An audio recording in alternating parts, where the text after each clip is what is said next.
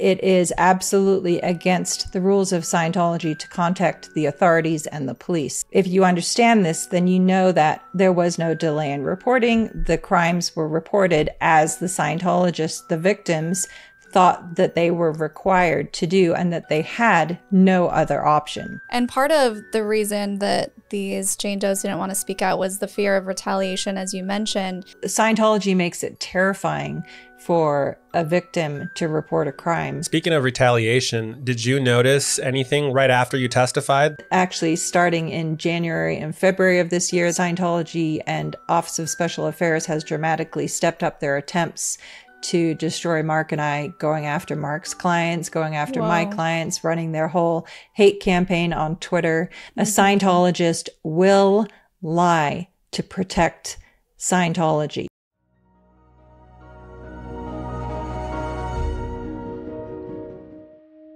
Hey, my name is Shelise Ansola, and this is Cults to Consciousness, where we discuss leaving high-demand religions or organizations and finding healing and independence through awareness and true individual sovereignty. If you're only listening and you want to see all three of our faces today, go to our YouTube channel at Cults to Consciousness, where you can like, you can subscribe. We are so close to 100K. We're so excited with how many people are willing to support the cause and be advocates for these people coming on and sharing their stories. Also, we love to hear from you in the comments. If you have any suggestions for people you want to see on the show, definitely let us know. So today's guest, she's been on a few times. She's awesome. She's great. She is one of the highest ranking Scientology, we call them defectors with a little wink. She left with her husband, Mark Headley. They have their own channel called Blown for Good, and she is incredibly important in today's episode. So I'm just going to get right into it. Bring her on. Thank you so much for joining us, Claire. Thank you so much for having me back. I appreciate it.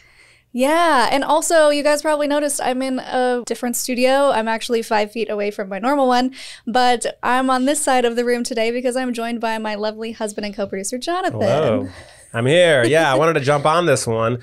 Claire, we wanted to have you on to talk about this trial. You were an expert witness in this case, but you couldn't speak up about it. Right. Finally, the news broke yesterday on this actual sentencing, so we mad dashed to get you on so that we could talk about your experience with the trial. So here I am because I've got some questions for you as well. Perfect. I'm looking forward to our discussion today. Yeah, we have a lot to get into. So if you're just joining and you have no idea anything about the case, a little bit of a rundown. I'm going to do my best, and then I'm going to throw it to Claire for the details that I've missed. But Danny Masterson is a Scientologist who was just convicted and sentenced to life in prison for, I can't say the R word this early in a YouTube video, SAing 3 different women. Actually, 2 were only charged. 1, it was a hung jury and they couldn't decide on that. So he was charged with 2 counts and he will be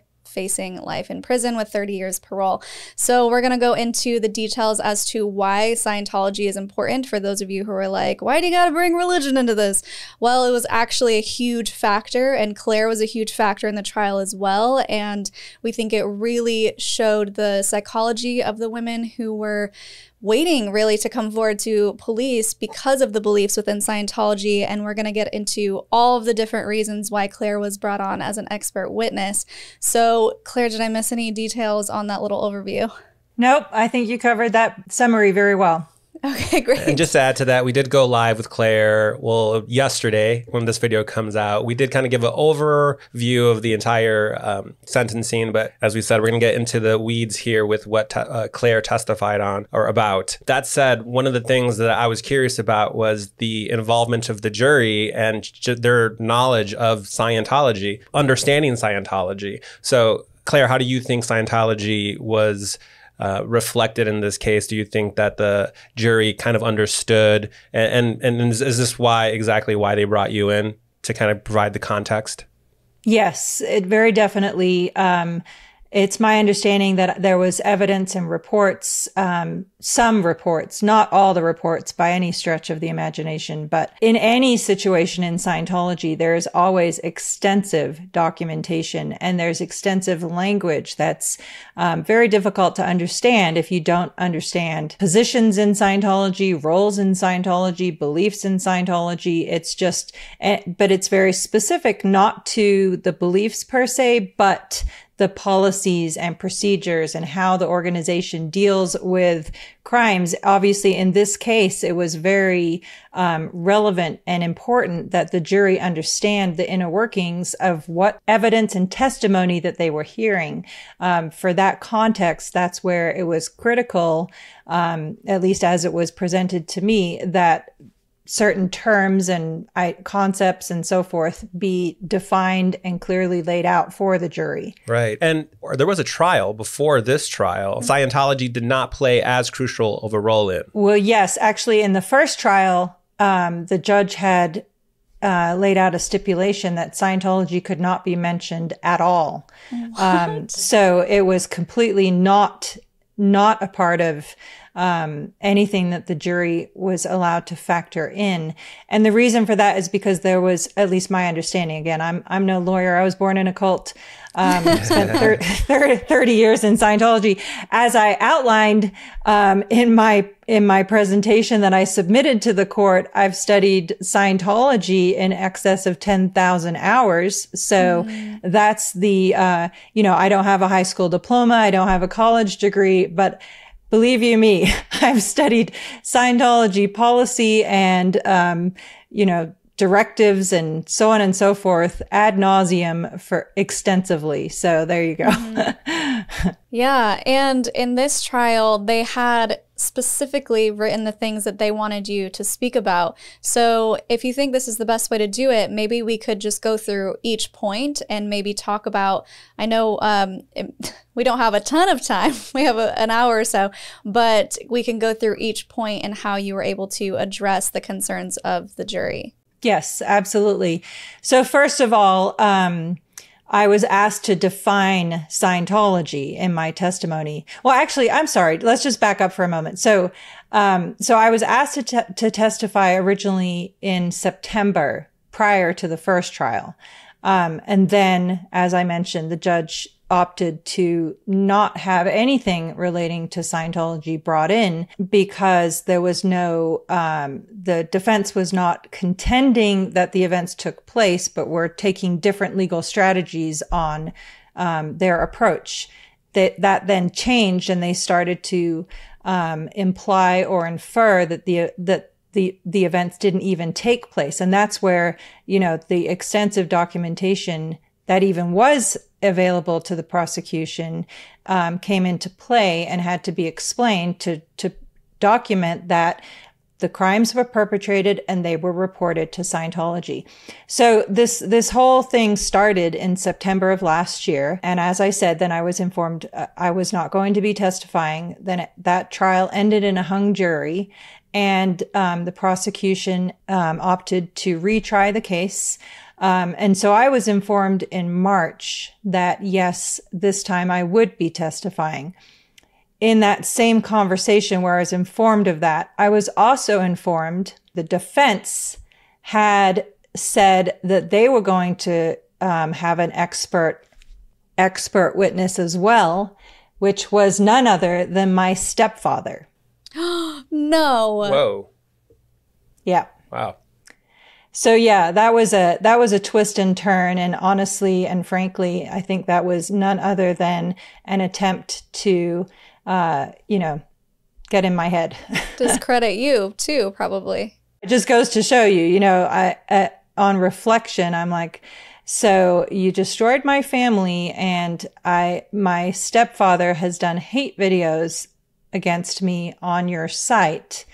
And now you expect this to have some kind of impact on me that I'm not, right. To try and waver. I guess I can't even tell you what the intent was, but there's no question it was not a good one. So yeah, So just as an element, you know, it was, if anyone questions, was Scientology involved in this trial? To me, that kind of epitomizes as one example of many ways in which they were very definitely involved. Right. Not to mention the fact that my stepfather signed over guardianship of me when I was 16 years old and never even knew, he was not even allowed to physically know where I worked for the 14 years that I was at the headquarters, because that's a confidential location. Wow. Yeah, and I don't want to get too into the weeds with this, but I do think it's important to mention that based on the Scientology being involved in the case thing, they were sending people to intimidate witnesses. They had to be removed from the court at some point. They had their version of bloggers, the people that write the hate websites, in the courtroom there. And it was just very clear that they had their sticky little fingers in every little part of the process. Right. Yes. Yes, exactly. So, but to get to what I was required to testify about, first of all, I was just asked to define Scientology. And in very broad terms, I explained it as an applied philosophy that members use in every aspect of their life. And I think that's important to understand, because if you consider an actual religion, and your interaction with that actual religion, you know, you wouldn't expect that every aspect, your work, your friends, your kids, your family would all be so deeply controlled by that religion. Some, like, for example, here in Colorado, people go to church on Sunday. That's their involvement. It's very, very different in Scientology. You use it in every aspect of your life, your business, your family, your relationship. A civilian Scientologist is required to study Scientology 12 and a half hours per week at the minimum. So, it's just most Scientologists are very involved. The requirements are very, it's a full-time commitment. Let's put it that way. And then on top of that, you add the elements of the reporting, the culture of knowledge reports. In Scientology, a knowledge report is something that any Scientologist is required to write and document and submit to their Scientology's police department, which is referred to as the ethics department. The ethics officer is the Scientology police officer. So if anybody, for example, says, something bad about Scientology, or somebody did something that is against Scientology directives, then they're required to write knowledge reports. Knowledge reports is a key element within Scientology when it comes to reporting amongst members, even amongst family. It's an expected activity of a Scientologist, and that is key. That's another key element that I was required to define and explain. How do knowledge reports work? Well, if one Scientologist perpetrates a crime against another Scientologist, what happens?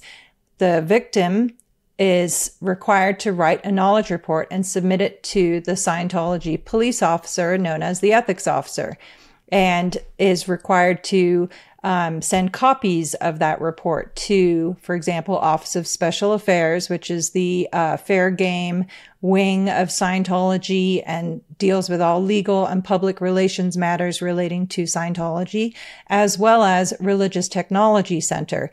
Religious Technology Center is the highest ecclesiastical organization in the Scientology structure, run directly by David Miscavige, and that's the organization that I worked for 8 years in the time that I was a member of the Sea organization, the paramilitary organization whose members are required to sign a billion-year contract. And so for 4 of the years that I was in Religious Technology Center, the position I held was technically number 3 on their org chart. So wow. I reported to Marty Rathbun, who reported to David Miscavige. She was up there, guys. Yeah.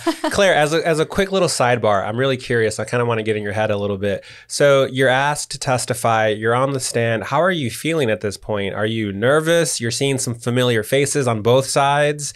Is this a moment where you feel like this is for vindication? It's a lot of pressure. Your whole life has led you to this moment. How are you feeling?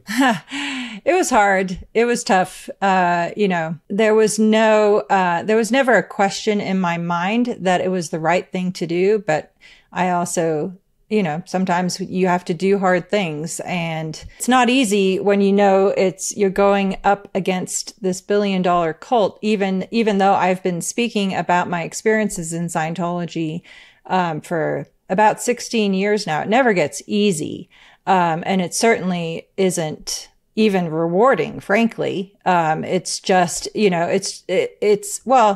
it's helpful to know that we're helping other people. But it's, you know, it's a lot of years, 30 years of my life that I spent in a destructive cult that completely destroyed my family. And I was very, very high up and very involved to the point that I thought that I wouldn't be able to get out of that. So I think it's important and critical. And in this case, the facts and elements were just really important to outline and define how this organization was involved, because, you know, as I mentioned, the reports and defining those reports and understanding the mechanisms and the handlings and the Scientology gag order, for example, you know, all of these were elements that it was really critical for the jury to understand. Yeah. And that's a lot of pressure for you to be under, to explain these in a concise way that the jury can understand in layman's terms so that nobody's lost and it doesn't go over their head. And I wasn't there, but according to Aaron Smith 11 from Growing Up in Scientology, we followed his entire coverage, guys. It's amazing. If you want to go check it out, it's like 13 hours of coverage because he was in the courtroom. According to him, you did an incredible job, and everyone seemed to really take in all of the information that you were saying. So let's get right into it. The first one was explaining the delay as to why it took the victim so long to go to the police. So do you want to get into that one? Yes. So first and foremost, there was no delay in reporting because in accordance with Scientology policies, the victims reported the crimes to Scientology. Right. It's hard to explain the level of indoctrination when it comes to a Scientologist and their absolute refusal to contact law enforcement. I think it's important to outline that, you know, as I mentioned, I was in Religious Technology Center. That organization has a whole detailed listing. It's probably hundreds of items that are, quote, matters of RTC concern. And those are things that mean that Religious Technology Center will step in and get involved with those items. And just as an example, 2 matters of RTC concern that I would like to highlight. 1, public statements against Scientology or Scientologists, but not to committees of evidence duly convened. So a committee of evidence is essentially Scientology justice, where a panel is assigned of people and they look at the facts and find somebody guilty or not guilty of charges. Number 2 is civil suits brought against a Scientology organization or Scientologist without first calling the matter to the attention of the International Justice Chief and receiving a reply. There are thousands of policies in Scientology. This is just, again, one example, but it is absolutely against the rules of Scientology to contact the authorities and the police. So number 1, as I said, it's important to understand this because if you understand this, then you know that there was no delay in reporting. The crimes were reported as the Scientologists, the victims, thought that they were required to do and that they had no other option. Right. In fact, these reports, that was kind of the downfall, right? It was crucial to the case because they were able to go back and review these. Yes. And again, Leah Remini posted on her Substack a letter that Jane Doe 1's mother sent to David Miscavige, in which she was demanding justice for the crimes perpetrated against her daughter. You know, there's so many pieces and elements of this case that involved Scientology, and that's where I have always felt that it's just important to know the mechanics of what goes on in Scientology when it comes to crimes committed, because this is not an isolated instance. It is their pattern and policy and procedure and how they deal with these things. And one thing that I'd love for you to cover as we move through this is those reports are somewhat cryptic in a way because of this certain code that was put in place to take out trigger words. like the R word, which we can't say because of YouTube. So can you go into the policies that Hubbard put into place to kind of distill down or water down these reports, and why basically the defense was trying to say, well, they didn't say that that happened, but it's because of this code, right? Yes. So in my testimony, I covered the fact that starting in 1997, a code was implemented to remove any sensitive terms from any reports in Scientology, such as the R word, SA, psychotic break, things, unaliving, other terms that were of a sensitive nature when it came to protecting Scientology, and particularly protecting Scientologists and Scientology's involvement in those, whatever that was being covered in the report. Mm-hmm. And the reason that code was implemented, it was implemented by David and Shelley Miscavige in response to reports that had been sent to Religious Technology Center and to Office of Special Affairs regarding the wrongful death of Lisa McPherson at the Fort Harrison in Clearwater, Florida in December 1995, where she was held after having a psychotic break. And anyway, that's a tragic loss of life that should not have happened. But that's what triggered this code to go into play. And thereafter, sensitive words would not be used in the reports being sent. Scientology has what they called 10G fax machines. They're called 10G because they cost 10 Gs at the time. But every major facility had a 10G machine, and the reports would be sent by fax. So, for example, a report from AOLA, or Advanced Organization Los Angeles, at the big blue buildings in Los Angeles, if a report needed to be made in that detailed a crime that had been committed, that would be sent on that secure fax line to Religious Technology Center, to the Office of Special Affairs. It would obviously go into the involved parties' ethics folders, their counseling folders. Scientology is very, very good at documenting extensively.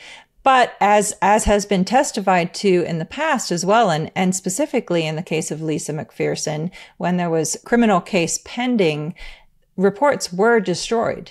Wow, they just straight up destroyed the evidence. To protect Scientology. Yeah. Wow. I want to add too about the wording being changed, how crucial that is in this particular case, because as far as your involvement as the expert witness. So Shelise and I were there for one of the days for the closing statements. I think I went 2 days.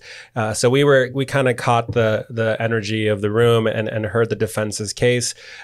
We also saw all of Aaron in Growing Up in Scientology's coverage. Again, amazing coverage, where we pretty much understood that the defense's case was built on semantics. Mm-hmm. And well, if they said this and this is a lie, maybe everything they said is a lie. And if everything they said is a lie, maybe everything everyone is saying, all the Jane Does are lying. It was just mind boggling. So, but that just goes to show that if this is their case, semantics, and these reports are kind of built on semantics, that's just how important your role of coming in to clarify and contextualize everything is. To clarify. I'm usually the one with the puns over here. You're rubbing off on me, babe. A lot of people have started saying that. They're like, thank you for the clarification. Oh my gosh. Oh man, I'm late to the joke. It was there. Yeah, no, you're absolutely right. And also, so some of the other pieces that I testified to even is that in Scientology, there's an emotional tone scale that was written by L. Ron Hubbard. It runs from -40 all the way up to 40. And where this came into play is in relation to the term victim. A Scientologist will never refer to themselves as a victim. And the reason being is because, so like I said, this emotional tone scale, -40 to 40 and the whole goal of Scientology is to move somebody up this emotional tone scale. And if you're above 2.0 on this tone scale, then you're surviving, you're doing better, you're improving in life. And if you're below 2.0, which 2.0 is anger, then you're succumbing and moving towards death. And that's obviously a negative thing in Scientology and in life, frankly. But victim on that tone scale is 0.1, just above body death. And so it's really important to know that the indoctrination in Scientology, especially when you're born and raised in it, is such that you will never refer to yourself as a victim ever. In fact, it's become almost even a slur in Scientology. Like people will say, "Stop being a victim." Like it's a negative. But the fact is there are victims in Scientology of crimes. And unfortunately, the language is laden with terms and mechanisms that make somebody then believe that they did something wrong to pull this in. So another term I had to explain is overt motivator sequence, which in Scientology, in just very simple terms, is the concept that if something is done to you, you've done something prior to that. You committed a crime that resulted in you being worthy of that crime. Wow. Victim blaming. Yes, precisely. That's right. Yeah. So, it's not optional. It's 100% of the time. Always the case, whatever crime you're accusing somebody of, you've done that crime, whether in this lifetime or in earlier lifetimes. And you will be interrogated to find out what crime you committed that made you worthy of being the victim of what you're accusing someone of. That's awful. So were these ethics officers the ones that took the reports at the time and kind of put it under wraps, the whole thing? Are they being sued, or are the Jane Does able to do anything about them? I certainly hope so. I don't know. I honestly don't know the status of it, but I know that Julian Schwartz was an ethics officer that has covered up a lot of crimes. This is just one example that I believe he was involved in. So we'll see. Time will tell with the civil case where that leads to. But yeah, there's many people in Scientology that have answering to do. Yes, this is the policy of Scientology, but there's also individuals who enabled criminals to get away with said crimes. Yeah. And because you really understand the mentality, having been in for 30 years and left, and, hindsight is 2020, are you able to kind of speculate as to the mindset of the victims, how they must have felt coming forward and being interrogated for their, quote, crimes that they committed? I'm trying to understand what they must have felt like if they even considered telling the ethics officers at all, because they knew that they would be punished for it. Can you speak to that a little bit? Yes, no, absolutely. There is no question that the Jane Does are just incredibly courageous. I can't even imagine. I can imagine. I know how terrifying it would have been to, first of all, make that report to the Scientology police, but then subsequently to take that step of going to the actual police, having been, to my knowledge, at least one of the Jane Does was born and raised in Scientology, when that's the only life you've ever known. To take that step is just so incredibly brave and courageous, knowing full well that fair game is a practice in Scientology covered by thousands of policy letters that mandates that anyone who takes that step and doesn't follow Scientology's directives, doesn't do what they say, doesn't stay under their control, but steps out of that boundary, can now be attacked, destroyed, lied to, you name it, on and on. It's right. Ruthless and vicious. And so there's no question that would be absolutely a terrifying step to take to pursue justice. It was, and at right. Great cost, great personal cost. And on top of that, so they're testifying, they're recounting these traumatic events of their life, and then you have Scientology there in the courtroom that's intimidating them in various ways on top of all of that. Yes, completely. In fact, it's my understanding that Jane Doe 1 in her victim impact statement called out Graham Brewer, who is a Scientologist, who was in the courtroom, who had perpetrated a crime against her when she was a minor. Right. And he was there in the courtroom to, I mean, you just can't, the intentional infliction of emotional distress in that one example is just horrifying. Right. While Masterson is there too. So she has two of her perpetrators there in the room, just feet away as she's recounting these traumatic events. Yeah. Absolutely grueling. The Jane Does to go through not just one trial, but two of grueling testimony, cross-examination, all of that. I mean, they are completely the heroes in this case, and their persistence and courage and bravery is mind-blowing. Absolutely, especially understanding what I know now, what you just explained about how they were interrogated within Scientology before they even went to the police, and how terrifying that must have been. And yes. Part of your expert testimony was to explain to the jury why they would have delayed going to the actual police. And you have some quotes by Hubbard that I would love for you to share to kind of give more context as to why that was an absolute no within Scientology. Yes, absolutely. And before I get to those, one of the pieces that I included in my testimony is the fact that in Scientology, there's a computerized system called source information retrieval that's referred to as SIR. And that computerized system contains thousands and thousands and thousands of Hubbard directives on all different topics. And so, for example, in the time that I was in Religious Technology Center, I had access to the advices and writings of Hubbard relating to Religious Technology Center that people in lower organizations would not have access to. And the reason I bring that up, and the reason I brought it up in my testimony, first of all, was to outline that in naming my stepfather as their expert witness, it was important to include information because he was only ever a civilian Scientologist. He was never a member of the Sea Organization. He never worked in Religious Technology Center. He never had access to that database.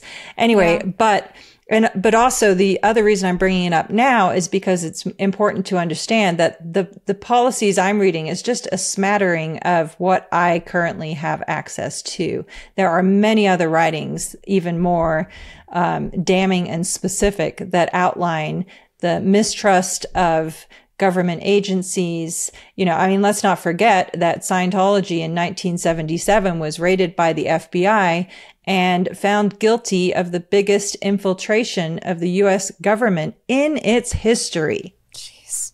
Just Google Operation Snow White to learn all about that. 12 co-conspirators ended up in jail, including Mary Sue Hubbard, L. Ron Hubbard's wife. What? Whoa. But not Hubbard himself, unfortunately. No. But he was dead. But Hubbard was then on the run for the rest of his life. So that's why he, hold on, I'm putting the pieces together. Isn't that why he created the actual Sea Org cruise ship so that he could just be on international waters and never dock somewhere that they could arrest him? Yes. Look at me putting things together. I'm so proud of myself. We actually know a thing or two about Scientology over here. I'm learning. Yeah. Okay, so you were going to talk about the reason why going to the police is a no, according to Hubbard. Yes. And so, for example, so one quote is from a policy called Keeping Scientology Working Series 1. And this is a policy that every single Scientologist reads at the start of every single training that they ever do. And L. Ron Hubbard said, "We're not playing some minor game in Scientology. It isn't cute or something to do for lack of something better. The whole agonized future of this planet, every man, woman, and child on it, and your own destiny for the next endless trillions of years depend on what you do here and now with and in Scientology. This is a deadly serious activity. And if we miss getting out of the trap now, we may never again have another chance." And so again, that quote is to make very clear, it's not in Scientology. It's not, oh, let me interpret what this means. It's no, you follow L. Ron Hubbard policy to the letter and your life depends on it. Yeah. The fact that he called it deadly is like, yeah, he got one thing right. Yes, exactly. And so then another element was that there are suppressive acts outlined by L. Ron Hubbard in Scientology. And if you commit a suppressive act, then you can be fair gamed. You can receive a committee of evidence. You can be expelled, and then you're subject to fair game, and you're completely open to them doing that practice of doing whatever they need to viciously attack and destroy you.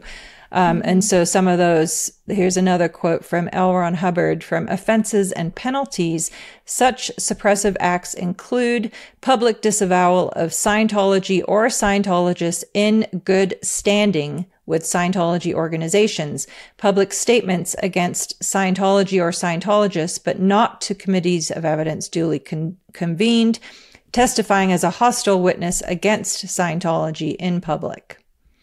And so again, there is so another piece of my testimony related to, again, to knowledge reports and what gets done with those knowledge reports. And specifically in Scientology, there's policy that says if somebody is in good standing, and what does that mean? What does good standing mean? Well, that means you're a Scientologist that does everything that you're supposed to do. You're upstat, meaning you're promoting Scientology, you're donating to Scientology, you're attending Scientology training.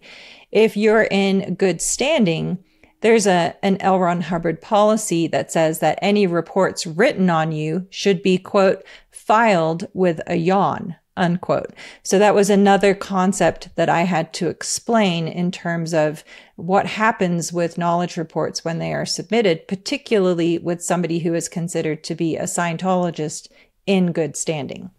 Mm-hmm. And isn't it true that if that Scientologist in good standing were to suddenly do something against Scientology, they're all of a sudden not in good standing, and now they have to dig up all of the things that were against them, that there was no action taken because they were in good standing? Is that right? Not exactly, no, but yes, Scientology will then use whatever information to then destroy that person if they're guilty of having committed a suppressive act, for example, speaking to a police officer and reporting a crime. Actually, this is very interesting. I want your opinion on this. So if, for example, Danny Masterson accepts his fate, he goes to prison, and all of a sudden he speaks out and he's like, yeah, Scientology is the worst. They were abusing me. They were forcing me to keep quiet, blah, blah, blah, blah, blah. What do you think Scientology would do in retaliation to Danny? That's a great question. Because yes, they would retaliate, but yet honestly, it seems that would be the only logical step, because Scientology has been enabling criminals and letting criminals get away with committing crimes and then not reporting them to the police.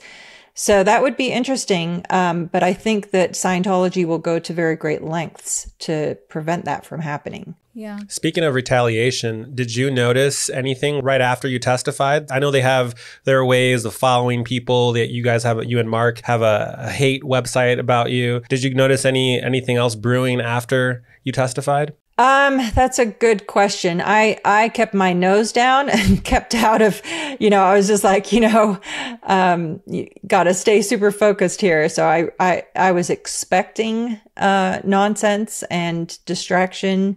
I can't say I noticed anything particularly more or less than has already been going on. I mean, obviously, actually starting in January and February of this year, Scientology and Office of Special Affairs has dramatically stepped up their attempts to destroy Mark and I, going after Mark's clients, going after my clients, running their whole hate campaign on Twitter. So I wouldn't say anything more than usual per se. But also I was obviously being very careful. Yeah. Wow.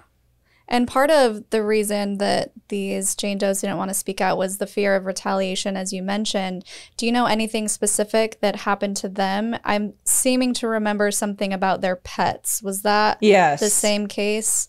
So sad. Yeah, I believe that's outlined in the civil case. And I think there's many examples of it in the civil case. But yeah, and again, it's absolute. Scientology makes it terrifying for a victim to report a crime and then if, like in this case, the Jane Does did end up going to the police, and what they've done since then. I mean, I'm sure we'll see the evidence and documentation and so on and so forth. And I certainly have experienced many examples as well. I mean, they've been targeting Mark and I heavily since 2006. Yeah. Wow. And for those who don't know, the Jane Doe's pets all mysteriously passed away, and they think it was poison, and that is just so low and disgusting and awful, and I can't believe anyone would feel okay with themselves doing something like that. And Claire, maybe you can speak to this, but I think it has to do with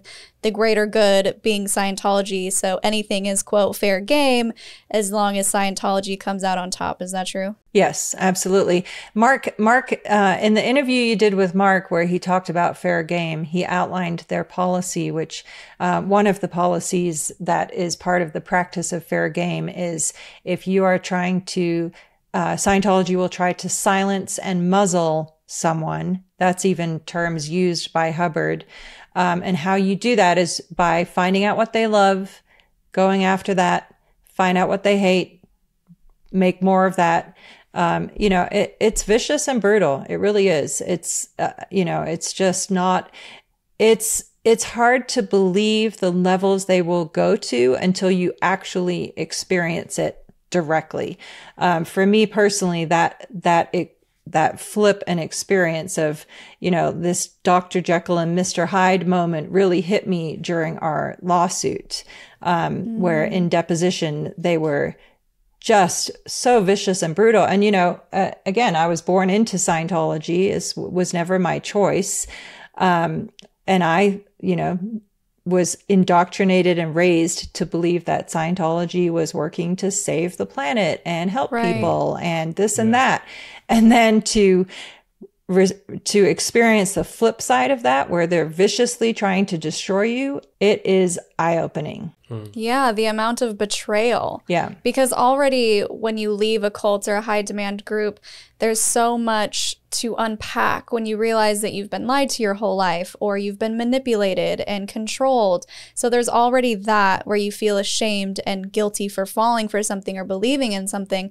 And then when the group flips on you, when your family flips on you, and you're dealing with actual people who you thought loved and cared for you, and you're realizing that wasn't unconditional love, that was very conditional love, and it's shocking. And the same thing happens with Mormonism.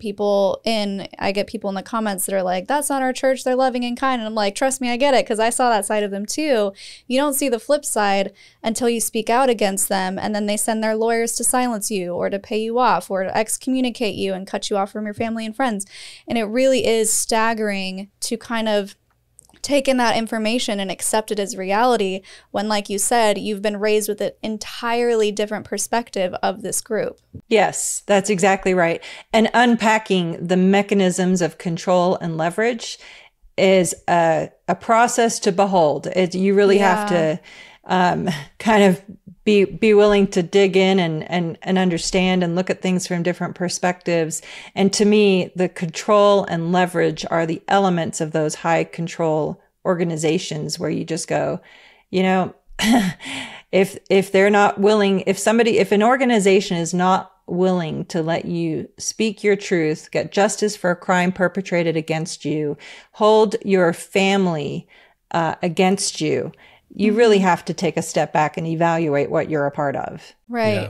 And it's hard to do because it flips your entire world upside down. And just admitting the fact that they're not for you, they're against you, is terrifying because it flips everything upside down. And you have to reevaluate every part of your life and every belief and every thought that you've been told to think and every action that you've been told to behave by. It's just really confusing and difficult. Yes, Do you completely. happen to know if these Jane Does have left Scientology or if they're still involved? To my knowledge, they were all involved and now are no longer. Okay. Wow. That's another level. Yeah. So for example, and again, referencing Leah Remini's Substack and the letter from Jane Doe 1's mother that she posted there, the significance of that letter is that the mother was fighting for Jane Doe 1 and trying to get justice for her. But again, the mother told Jane Doe 1, I want justice for Danny Masterson for the crimes perpetrated against you, but not at the expense of my religion. Wow. And the mother has now disconnected from Jane Doe 1 and refused to testify in this trial. Wow, that's so awful. And I mentioned this in the live, but I want to mention it again, that it's just so heartbreaking when a religion comes between family, and when you realize that these parents are prioritizing this group over their own child's safety. It's just hard to comprehend unless you've really been in a cult or a high control group, because you are wired to put the group above everything else. Even if they tell you family is everything, even if they tell you relationships are everything, they always expect you to put the group before your family. Right, completely. You have to judge a person in a high control organization by their actions, not what they say. A Scientologist will lie to protect Scientology. It is part of Hubbard policy. They practice it, they drill it. In any situation involving law enforcement, people would be very carefully coached as to exactly what to say, person to person to person. And it's happened many, many times, unfortunately. So yeah, it's dangerous. So is there anything else that you wanted to speak to about the trial that you think was really important to the case in helping sentence Danny? In summary, I would just again say my complete admiration and respect to the courage and bravery of the Jane Does. I truly hope that other victims of Scientology will come forward, as I mentioned, already are. I know there are other victims out there. I know this is just one example, because it is the practice and policy of Scientology to enable covering up crimes, to keep it all within the Scientology bubble. A Scientologist will choose Scientology policy and procedure over the laws of the United States of America any day of the week. And it's really important to understand that. Yeah, I agree. And while we're commending Claire, thank you so much for your contribution to this case. And hopefully in the long run, taking down Scientology, we're just one step closer to taking down cults, which is our mission. You're a legend. Everybody loves you. And your life has led you to, and you said earlier that you almost felt like it wasn't rewarding. But for us on the outside, something like what you did is very satisfying. And I cannot applaud you enough. Yes. Well, I so appreciate it. You're going to make me cry. But, I truly feel that I know it was the right thing to do. I will continue to do the right thing. Thank you both for your work as well, in helping people speak their truth, helping people understand the mechanics of high control organizations. And, we'll just keep taking this one day at a time. I'm certainly not doing this for myself. So I just hope that I can continue helping people by educating them. Yeah. And if I had a Linda Listen, it would be to Scientology, and it would be, Linda Listen, Claire's coming for you. Linda, listen. So when we did our first video, I hadn't seen the video of that little toddler. Oh my gosh, Linda, listen. So amazing. I love it. I was laughing so hard. Do you have a Linda Listen that you want to add to this episode? Oh, Linda, listen. You cannot get away with crimes. You can't, whether you're a cult, a high control organization, don't let people get away with crimes. Make the world a better place and help people to get better, for real. Using the justice system, the government agencies, using what has been put in place to protect the free world. Yes. Yes. I second that. Amen. Well, this has been incredible. Thank you so much, Claire, for coming on such short notice. The news broke yesterday, and I texted you and I was like, Claire, can we do this? It is time. It is time. So we appreciate you coming on at such short notice. Guys, if you haven't already, go check out Claire's channel with her husband, Mark, Blown for Good, where they just discuss everything Scientology, the inner workings. So good. And yeah, really good stuff. Really good stuff and Blown for Good. I'm just full of it today, guys. And you can check out their website, blownforgood.com. Also, if you need help leaving Scientology, if you're watching this saying, I need support, I don't know how to do this, the Aftermath Foundation is a beautiful resource. Claire is the president of that. You can go to theaftermathfoundation.org, right? Yes. Okay, you can go to the aftermathfoundation.org to check that out. Also, if you want to volunteer for the Aftermath Foundation to help people who are trying to escape, you can do that as well through that website. And Blown for Good on Instagram. And anything else that you want to shout out before we go, Claire? Nope. Just thank you both for your time. Thank you for your invaluable work too. And thank you to everyone listening and watching. We appreciate it. And hats off to the Jane Does as a final out. Yes. Yes. Yes. Hats off to the Jane Does. And guys, if you have any words of encouragement or, statements of celebration, you can leave those in the comments below. It really helps us, helps the algorithm, and shows that you're supporting the cause. And if you want to support even further, you can become a patron at patreon.com/cults to consciousness. Our newest patrons, Siobhan, Kay, and Joel, thank you so much for your contributions. And if you like this video, we're definitely going to link some videos down below for you to check out next. And until next time, follow your highest excitement, be conscious, and be well. And be well.